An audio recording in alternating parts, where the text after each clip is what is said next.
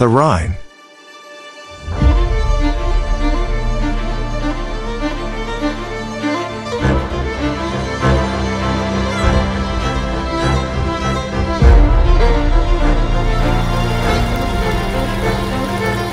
Rises as a small stream above Lake Thoma.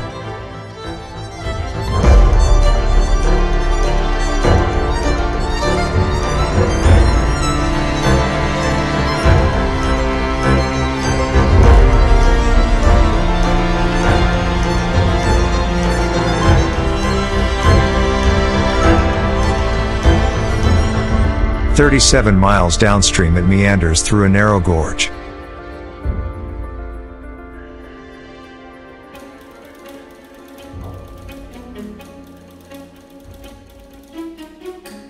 I start my journey in Versam. Along with me, my folding kayak, a toothbrush, and hardly any canoe experience. What awaits me? How far can I go in 21 days? With origami folding techniques, the box transforms into a 16-feet kayak.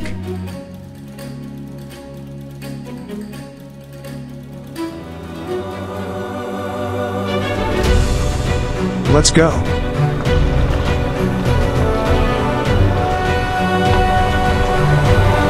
The water is wilder than expected.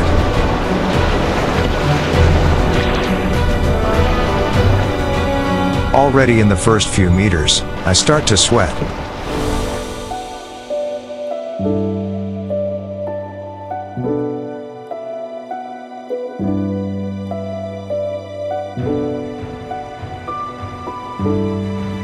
At Reichenau, where the Vorderrhein meets the Hinterrhein, I circumvent the first dam and the military area by public transport.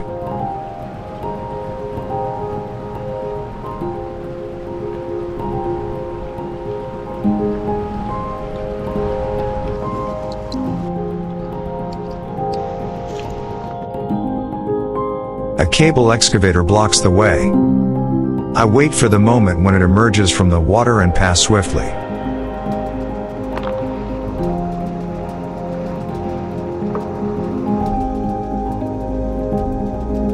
From a trickle to a stream, from a river to a current.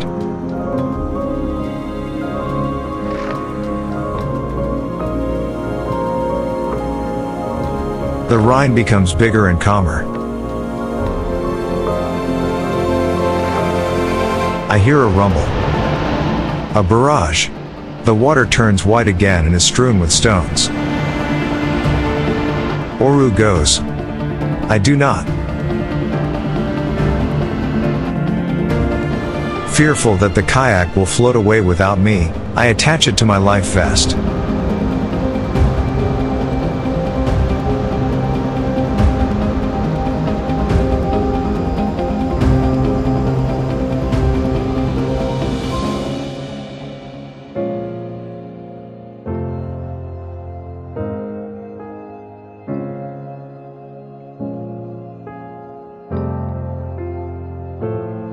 The Landquart River flows into Landquart. I continue to Bad Ragaz.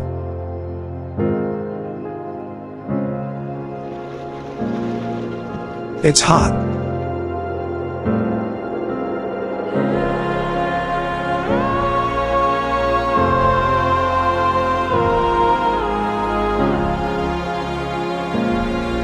$28 Swiss francs for a few square meters of tent space. But the pool is included.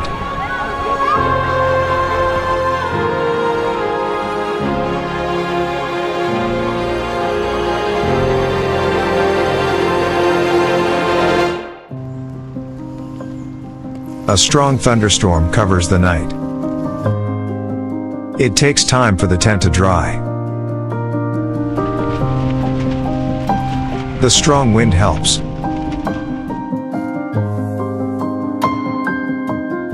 I make good progress. The heavy rain during the night brings water into the canal. Just before the three-country corner, Austria, Liechtenstein, Switzerland, the next dam follows. I try the leash tactic again, but it didn't work this time.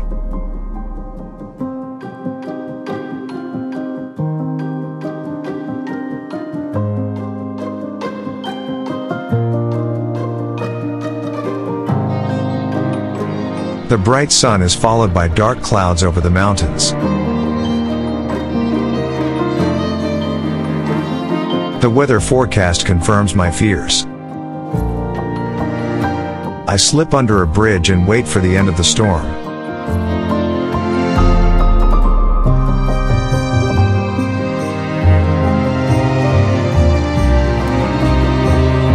Several times, I stop under bridges and wait.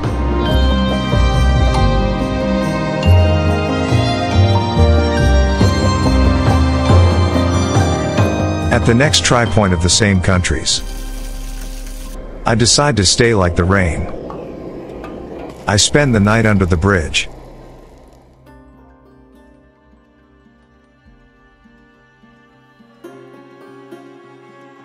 The weather remains unsettled, but the Rhine carries me mile by mile, with just a few paddle strokes. Right at St. Margrethen, the clouds disappear.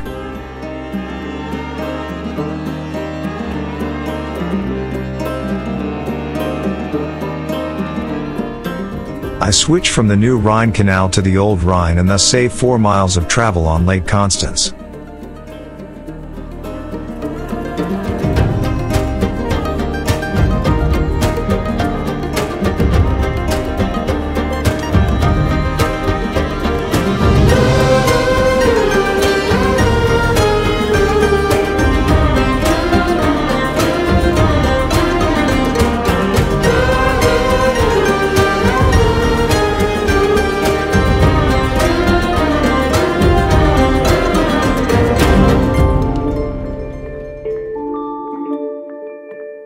The shores are overgrown. The course is idyllic and untouched by man, lined with gray herons.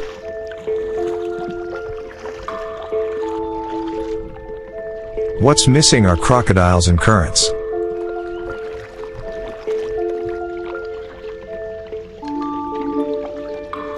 With only a 9 feet drop over 7 miles, I soon reach the level of Lake Constance.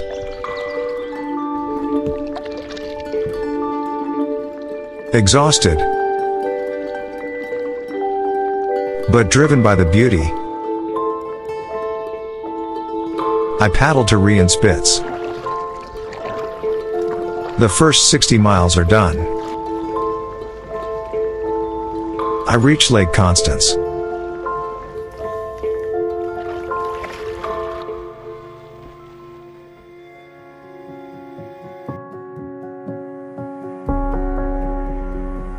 And it is big. Very big.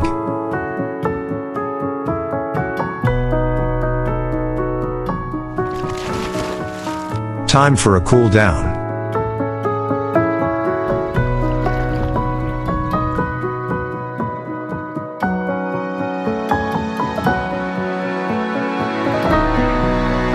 And another one. I realize why it's called Ground Lake.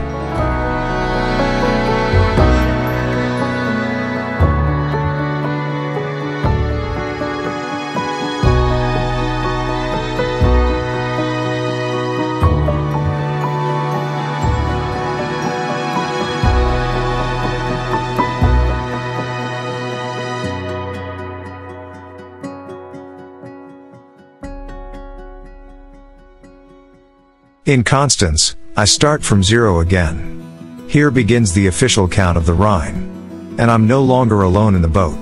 Tanya helps with paddling for a few days.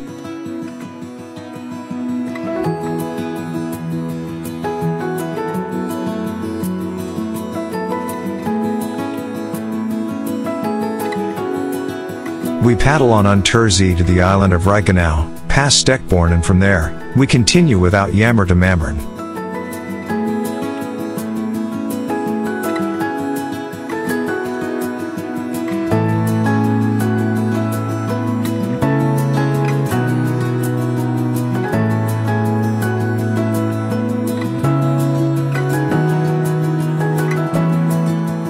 At Stein am Rhein, we get a cool Pepsi and an ice cream.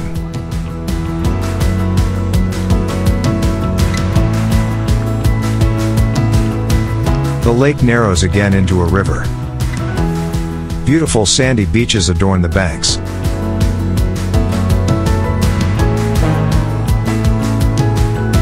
Mostly private, but a kind man allows us to spend the night on his section.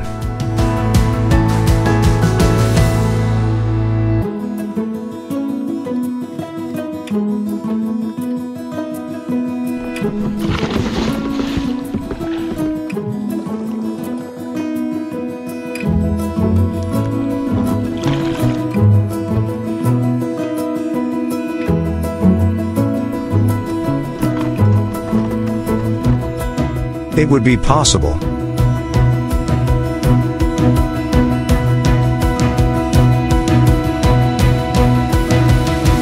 But we decide to portage the Rhine Falls.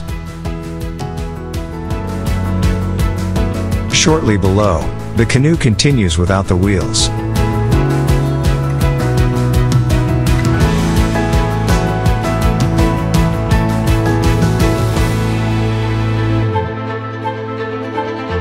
We comfortably cross the weir at Reichenau.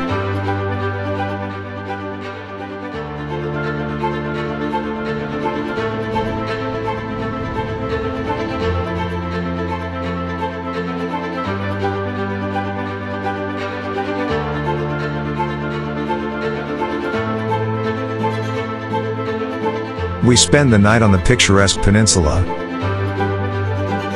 wild camping, hoping to survive. Shortly after the confluence of the tour, Tanya leaves the boat.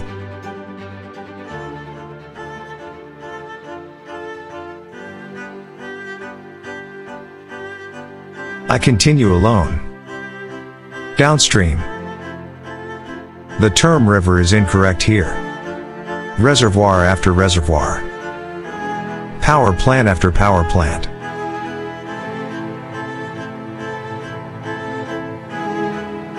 Sometimes by cart, sometimes by elevator, sometimes by carrying. The means of assistance steadily deteriorate. A struggle.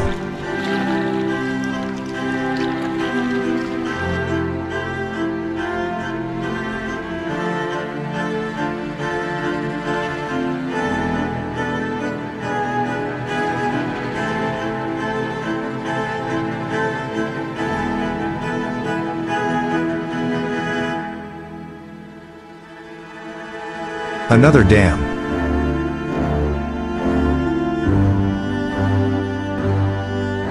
Exit. Unload luggage. Look for cart. Insert coin. Run back. Loading canoe. Bypass. Load luggage. Bring back cart.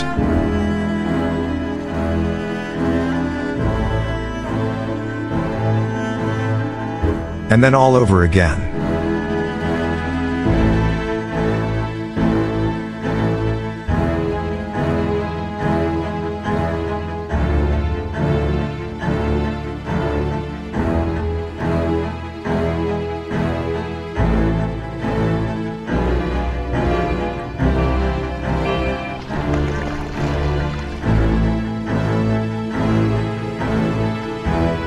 Shortly before Koblenz, I am surprised by a rapid.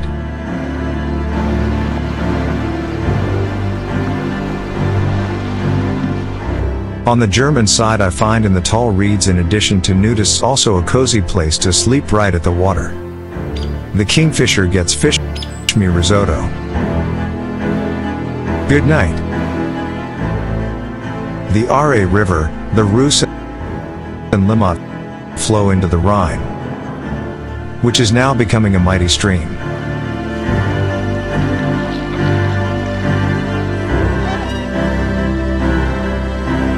Thousands of liters evaporate every second over the tallest Zurich building in Lippstadt.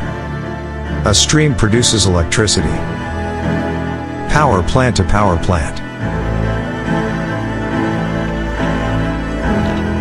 Zurich becomes Aargau. The Rhine narrows at the cozy Laufenburg. Lunch break.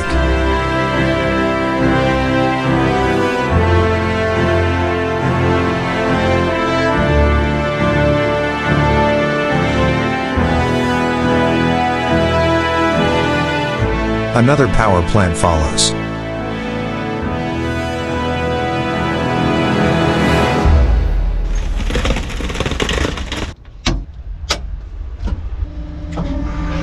Something different.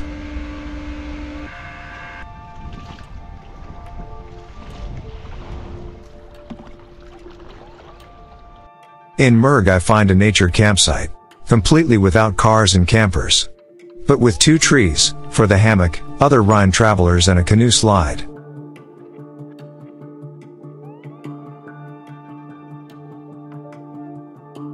The next appointment is coming up at 10:30 in Stein Säckingen. But before, another power plant.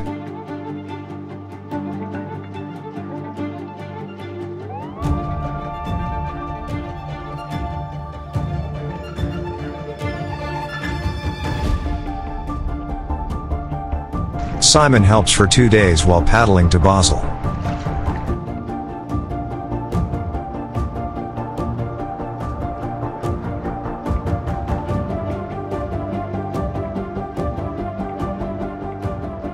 And when portaging the power plants,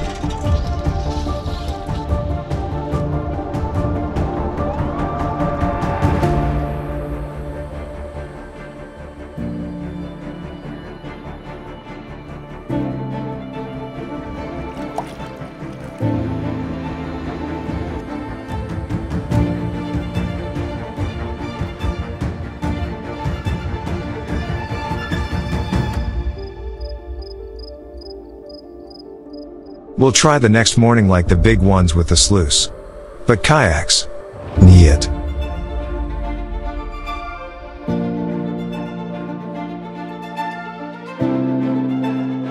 From the most beautiful place in Switzerland, it's a stone's throw to Basel.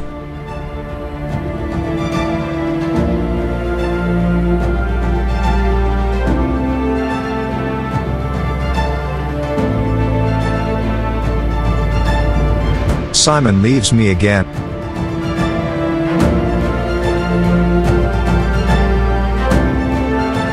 And Switzerland. From here I share the river with the big ships.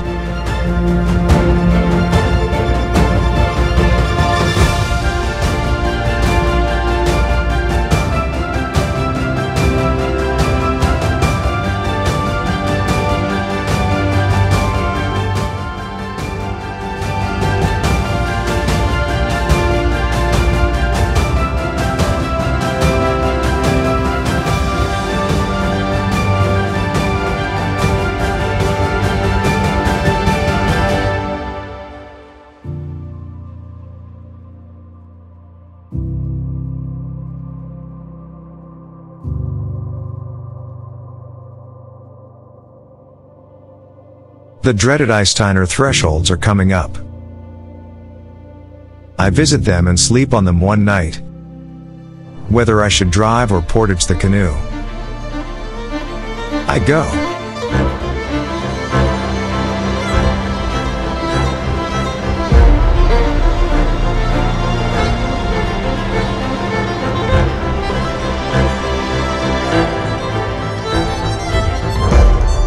The Rhine meanders now next to the canal for the big ships on the France-Germany border northwards.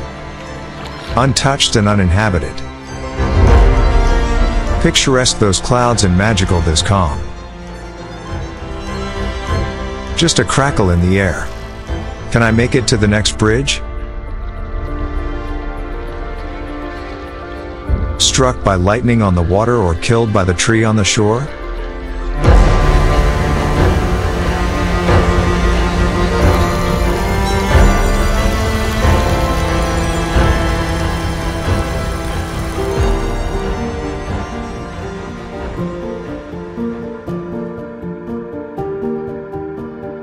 The storm was strong. I was lucky.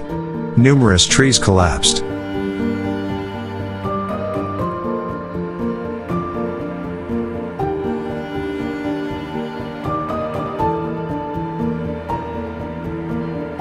The canal and the Rhine become one again.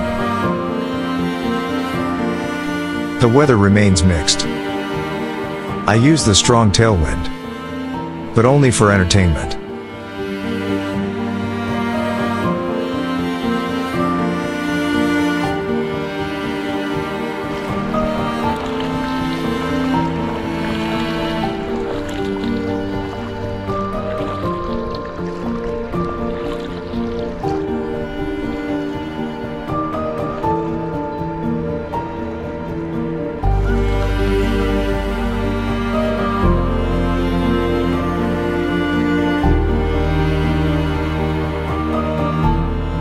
After only 16 kilometers, the next thunderstorm comes up.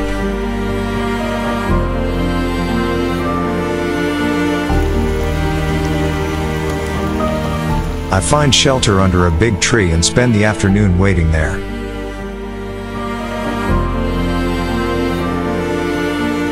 The radar promises rain until the next morning.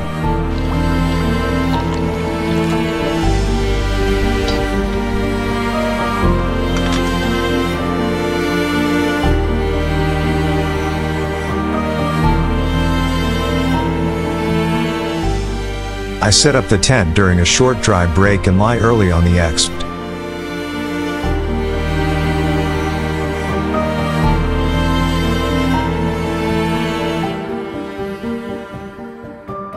At the next junction, Rhine or canal, I'll let the canoe decide.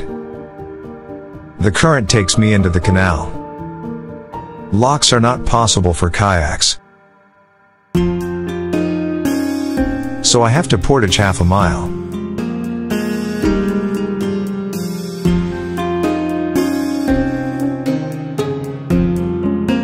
Why am I even doing this? Where is my goal? Is this vacation? The weather is still rainy. I paddle somewhere between Basel and Strasbourg. It's still a long way to Rotterdam. Is this the end?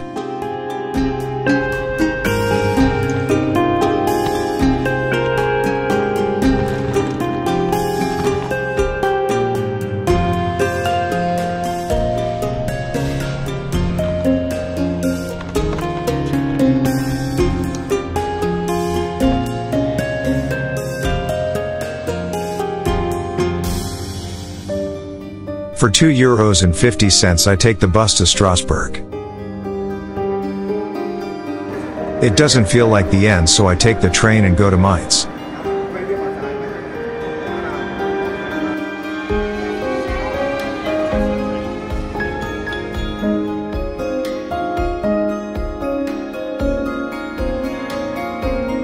I'm taking a day off.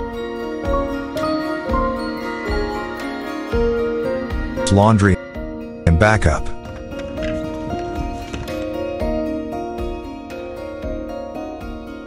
Then it goes on. At kilometer 500 I drive to the legendary Rhine Valley.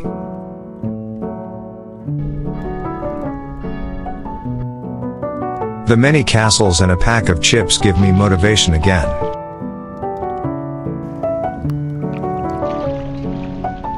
And the Rhine is a river again.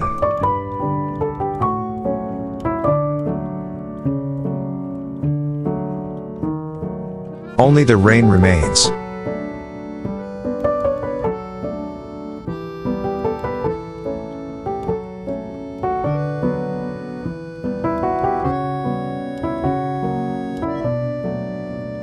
Mile after mile.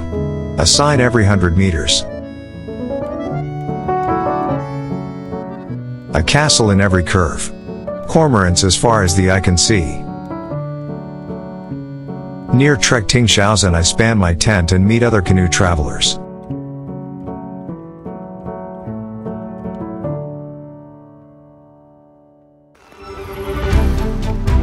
A new day.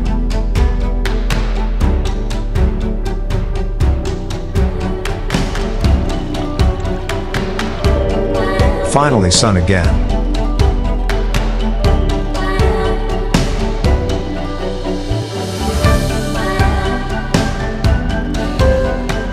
Castles, castles.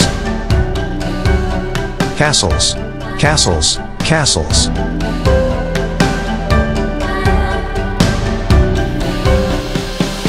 Ships. Nice landscapes. At kilometer 555, the famous Lorelei Rock.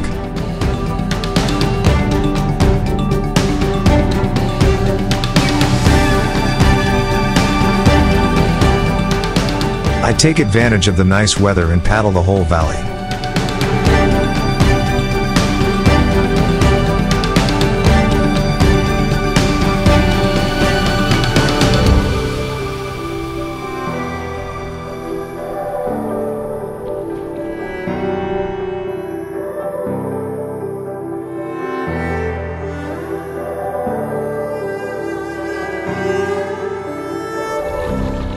The next day it rains again.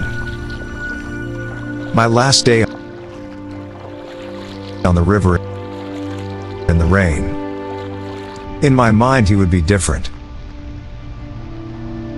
It's not far to Koblenz. A few sunny rays shine upon arrival. 500 kilometers. From the Rhine Valley through the Rhine Valley.